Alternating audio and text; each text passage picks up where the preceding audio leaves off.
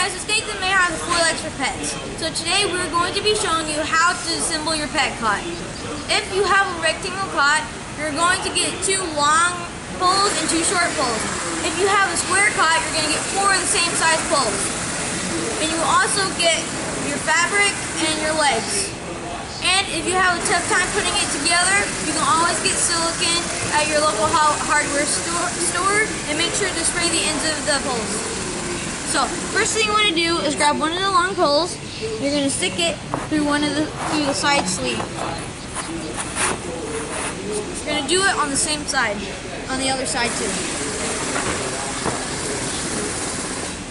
And then you're going to grab your short poles and stick it through this sleeve. Make sure you have enough room to put your leg through.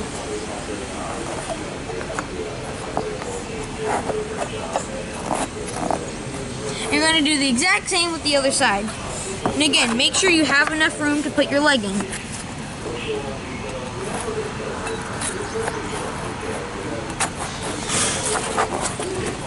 And once you have that done, you're going to turn around your cot. Make sure you're doing this on a flat surface.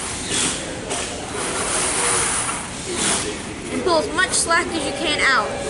You want to have enough room back here to assemble the rest of the cot. Once you do that, you're going to grab your other short pole, the other 2 legs, and push them through.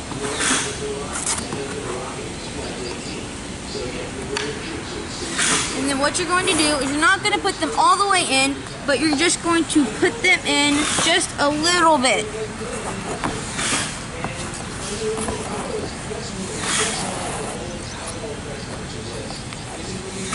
And then you're going to pull your sock out. I advise you do not do this on a glass table. You're going to raise up your cot then you push it back over. Pull all the slack you can out. What you're going to do with your string is you're going to go under and over.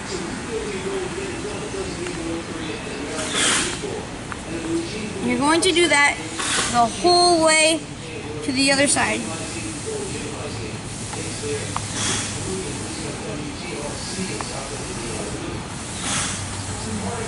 And this is only my 3rd cot I've done in my whole life, so bear with me, guys.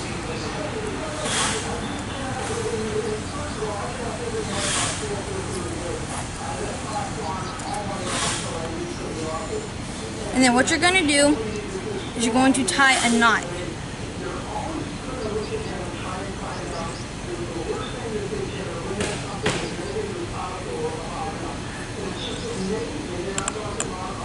Once you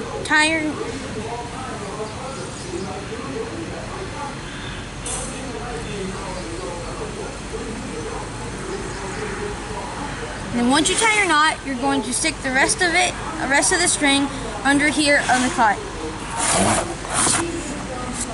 And there you go. You've assembled your first pet cot. Thanks for watching, guys, and tune in for the next video.